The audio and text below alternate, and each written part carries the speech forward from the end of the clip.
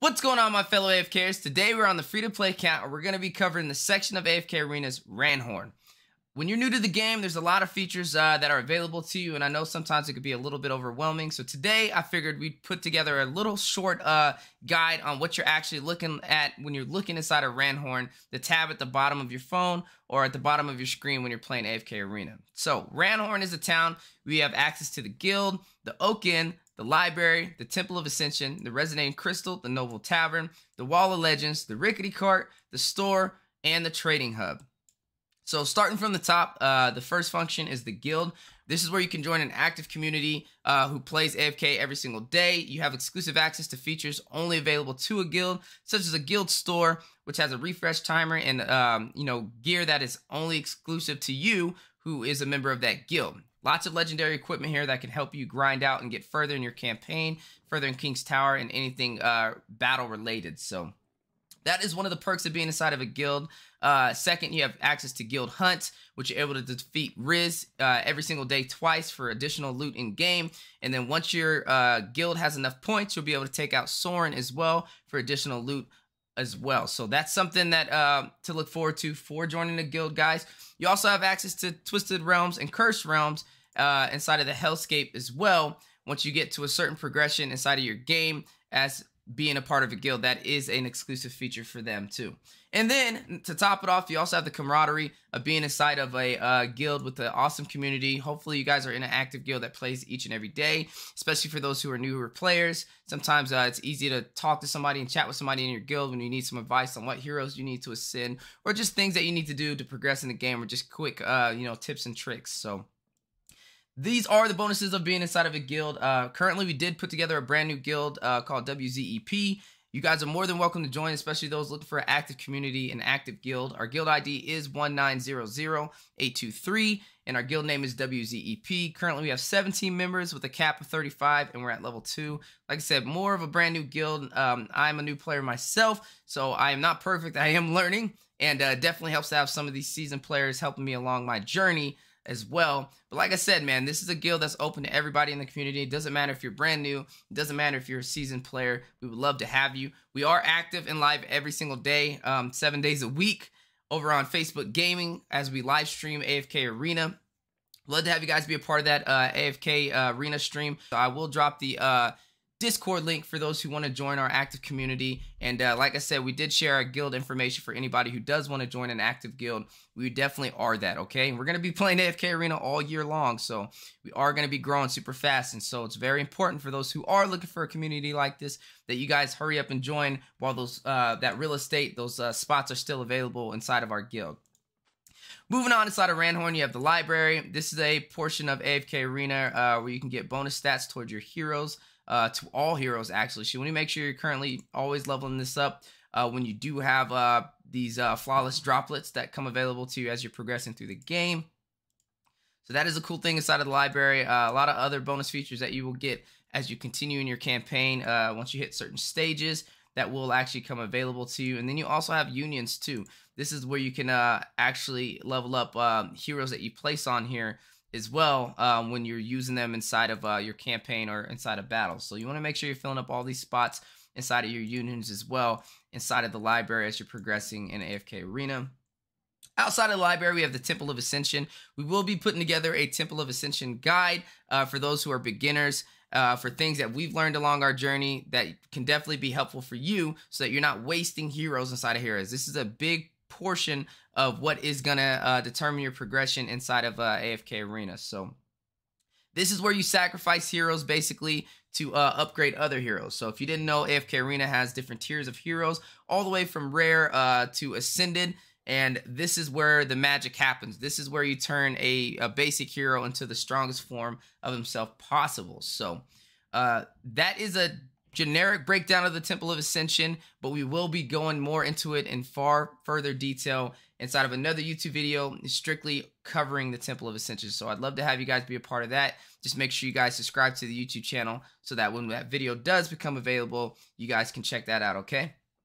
Next, you have the Resonating Crystal. This is a spot where you actually place heroes on it who are level 1, and they will take the level of your lowest hero out of your top 5 hero levels. So if you have 4 level 130s and 1 level 129, they'll take the level of that 129. But once that level 129 hits 130, everybody will be 130, but they take that lowest hero's level, and basically whoever you place on that crystal will copy that level, which is very good, so you're not wasting your resources in game for these heroes by leveling them up the traditional way. It's super easy just to drop them on here, and you also stack this in-game currency for the resonating crystal. After clearing chapters, you gain this. Like I said, we just gained a new slot right here where we can place another hero on the resonating crystals. So this is definitely something that you guys should be doing.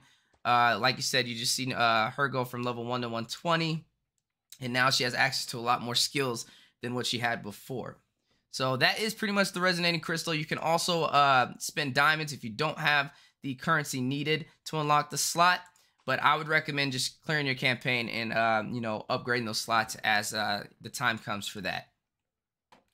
After the resonating crystal, you have the Noble Tavern. This is where the bread and the butter is done. This is where you do all of your summons for AFK Arena, your 10 summons to get all your, you know, heroes inside of the game. We did do a video over a wish list on what we wanted to put on our wish list as we do get our summons. For those who don't know what a wish list is, heroes that you place on here, you have a higher chance of summoning. So you want to make sure you guys actually fill this out. You don't want to get a lower tier hero when you could have got a better hero just from placing them on your wish list. So we did put a YouTube guide over AFK Arena wishlist that is currently out. Check that out, guys, if you need some quick tips. But we are going to be updating it and making a new one, as some of those heroes are a little bit outdated.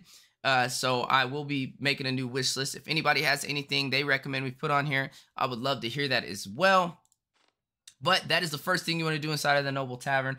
After you're done making your wish list, this is where you'll do your summons. You can do your summons from getting scrolls, common scrolls, which once you stack 10, you can do a 10 summon of that. But if you don't have 10 common scrolls, you can also stack up your diamonds to 2,700 and do a 10 summon there. Outside of that, guys, you have additional summons. Like right now, this is a Mauler summon, so this is more of a faction summon, which is on a hourly basis. So this rotates after a certain amount of time to a different faction. But if you want to speed up the process, you can use some diamonds and actually switch the faction. This is for more of those people who are looking for a specific faction of heroes to get. Like I said, you do stack scrolls on this as well from participating in events, so that's why you want to make sure you're doing your events every single time they're available. And one thing that I will say inside of the Noble Tavern is make sure you guys are only doing the 10 summons. Don't do the 1 summons. RNG can definitely get you and hold you back inside of this game. So you want to make sure you're maximizing your capability of getting those elite heroes and top tier heroes by doing your 10 summons, okay? Next, you have your heart summons. These are companion points that you get from your friends that you have in game. Once you stack up to 100 hearts, you can do a 10 summon. For those who don't know, once you have friends in game, you can send and receive hearts, which I can actually show you that process here by clicking this send and receive. And then you'll send your hearts to your friends, and they also do the same to you. Once they send you hearts, you just click the same button and you'll receive it up here. The more friends you have, the more hearts you can get, but there is a daily maximum cap, currently -40, so just keep that in mind. After 40 friends for me, like that 41st friend, I will not be able to claim that heart until the next day. So that is pretty much the Noble Tavern in a nutshell. We will be doing an in-depth video for the Noble Tavern as well here in the near future, so be looking out for that as well. And we'll also, like I said, be doing an updated wish list guide.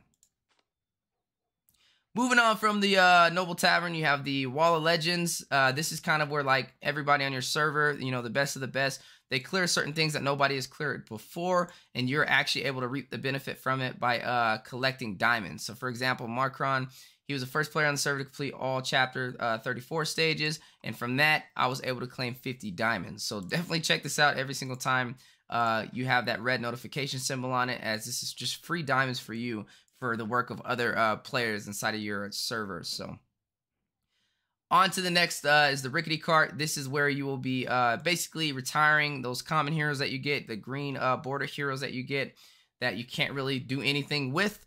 This is where you'll retire them. You can put it on auto select, or you can do auto select if you want to do them all, but if not, You can also put on automatically retire new common heroes, which is where anytime a new common hero comes into your hero pool, it'll automatically retire them and you'll get their resources. But if you just want to do it one by one, you can turn that off and just retire them manually like this. Reason why you can do this is some players, they like to keep at least one common hero so that when they have the daily quest to level up a hero one time, all they have to do is go in here and they level up a common hero, which uses way less resources to level up than a rare plus hero. So that is something to keep in mind as you guys are progressing in AFK Arena. That is a little quick tip for that. But that is pretty much the riggedy cart in a nutshell. You can also reset heroes. Basically, like when you want to put a hero on the Resonating Crystal, who is 120, and you want to make them level 1 now because you have another hero that you want to place as your main level up, campaign heroes. That's where you would do this. This is where you retire those heroes and make them level 1 again, and you also get all their resources back. So, aside from the riggedy cart, you have the store. This is where you can buy lots of amazing items. There are several different stores. Right here is the main one, though, where you will use your in-game currency, gold, to be able to buy all these items that are available on a timely refresh. So, usually I come in here and I buy this right here, the Hero's Essence, as that's probably the most important thing in there. I don't really use my dimes inside of the store, but if you want to, they do have cool items available like this Refuge Mythic Helmet, which is pretty decent. Outside of that, you have the guild store. Like I said, this is only active or available to those who are a part of a guild. You're more than welcome to join ours, though. If you need a guild that's active in the community, that is a place for you, and you're more than welcome to join us. Also, you have the Barracks store. This is where you guys will get your hero coins from doing events inside of the game, progressing inside of the labyrinth. Once you get these hero coins, you can buy lots of amazing items, such as, elite hero soul stones for an elite summon. You can also buy heroes for a decent price here, like the ones listed available inside of this store. Then you also have rare hero soul stones as well for rare summons. And if you also want to get common enhancement tokens, those are available to you. Next, last but not least, is the Labyrinth store. You stack up your Labyrinth points for doing the Arcane Labyrinth. Once you get your Labyrinth tokens, you can actually buy heroes that are only available inside of this store. Key thing on this is Shamira. For those who are on a free-to-play account, you can buy copies of her and make her your carry hero. If you want to get her ascended to the final level, this is the place that you can do it at. Also, Thorin is in there too. So take advantage of this. I know I am. I don't really waste my Labyrinth tokens anywhere else but here.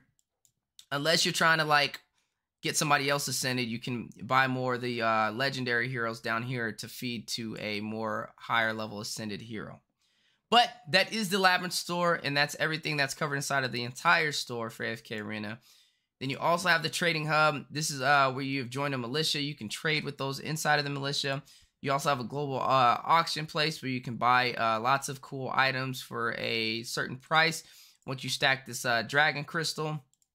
Then you also have the exchange where you can use your dragon crystals to buy scrolls such as faction scrolls for those summons inside of the Noble Tavern. Common scrolls to be able to buy for the Noble Tavern as well. Elite soul stones, rare soul stones, diamond chests, hero essence chests, and gold chests. So I would utilize this when you are in need of certain in-game items to be able to progress. This is definitely the place to do it. Me personally, inside of my path or my journey in AFK Arena, I haven't hit a point where I need that yet, but I do see, maybe mid to late game players using that more often. And guys, that pretty much covers every single section inside of the Noble Tavern. We did go over the Oak Inn as well.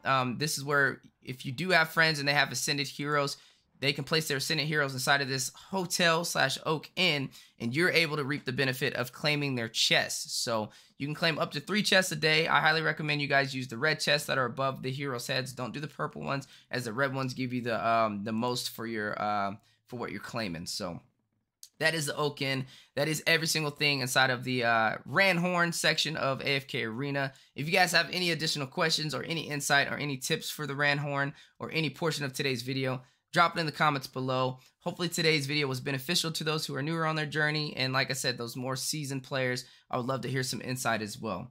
But that covers everything, guys. hopefully you enjoyed today's content. We will be making more videos throughout the week, going more exclusively into like the Noble Tavern, the Temple of Ascension, for those who need more of an in-depth guide. But as always, take care of yourself, take care of each other, and I'll see you guys on the next one. Peace.